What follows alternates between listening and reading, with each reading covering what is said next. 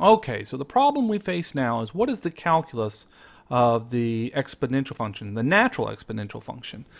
And to get at that, let's review what the calculus of the natural logarithm is. So the antiderivative of 1 over x is the parameterized family natural log of x plus parameterized by any constant. We could add any constant and still get an antiderivative of 1 over x.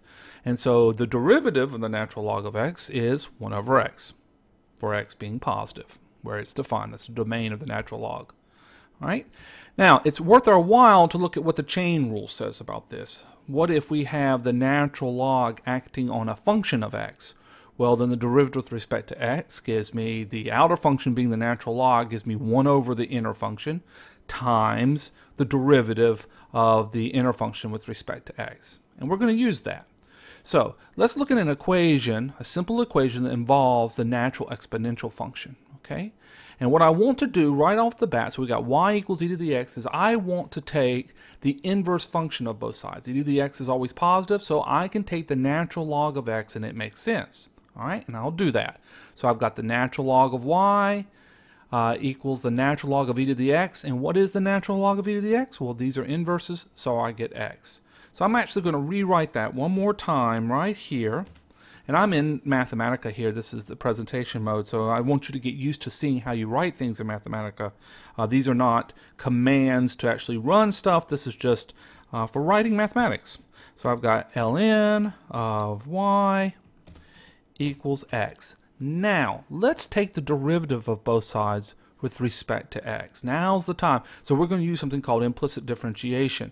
It really is a big word applied to, we've got an equation, it's not set up in functional form, y equals something with respect to x, and we're still going to take the derivative with respect to x, which just means over here we have to use the chain rule. So I'll take a little bit so you can think about that. We're going to use the chain rule, so think about that. So we've got dx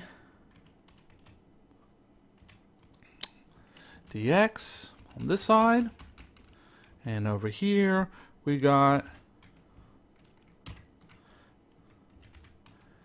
dx on this side. Okay, so what do we get?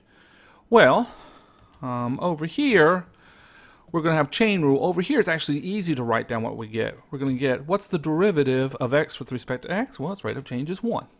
So now over here we have to use chain rule because y is a function of x. So it's going to be 1 over y. That's the derivative of the natural log part. So we get 1 over y times the derivative of the inside part with respect to x. We'll just write y prime to help us out there. Okay? Now remember, y is always positive, so that 1 over y doesn't bother me. I'll multiply both sides by y, and what do I get?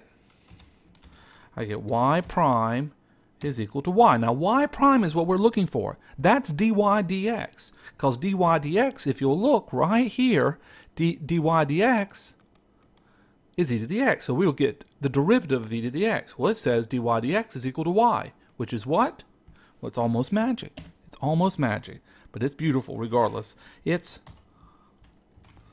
e to the x. So what have we shown? We've shown that the derivative with respect to x of e to the x is e to the x. And thus the antiderivative of e to the x is e to the x plus any constant. Now, that's wonderful. There's only one other function whose derivative is the function back. You think about what that is. Only one other function you know of, or anyone knows of, whose derivative gives you back what you started with. What? Jonah, did you hear what I just said? Yes, Dad. Ugh.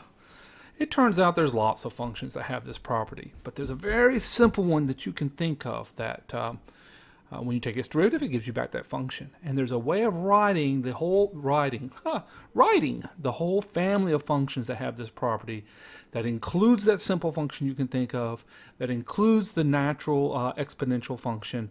Matter of fact, most of the time it has the natural exponential function in it. And if you listen to this next section and think about k being 1, you might figure it out, okay? And if you can't, well, it's good to have problems. It's all right.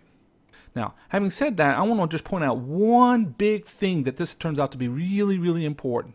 and it's the following sentence. Sometimes we face situations like bacteria, like radiation, like population growth in general, where the rate of growth of something is proportional to how big it is. Oh, money in a compound interest account. The rate of growth is proportional to its size. And let's think about how you would write that as an equation. You would say, okay, then the rate of change of that thing, y, with respect to time, is some constant times y. Well, the solution to that equation, that looks a lot like what we just saw. The solution to that equation is an exponential function, some constant e to the kt. If you take the derivative of that, you get ck e to the kt. That's what that above equation says, and that's the first thing you'll learn in differential equations. So that means anytime anyone says we have exponential growth here, either one, they just mean it's growing fast and they don't really know what it means, or they mean two, that the rate of growth of whatever they're looking at is proportional to its size, and thus the solution to the differential equation that goes along with that sentence is the exponential function. Beautiful stuff. Hope you agree.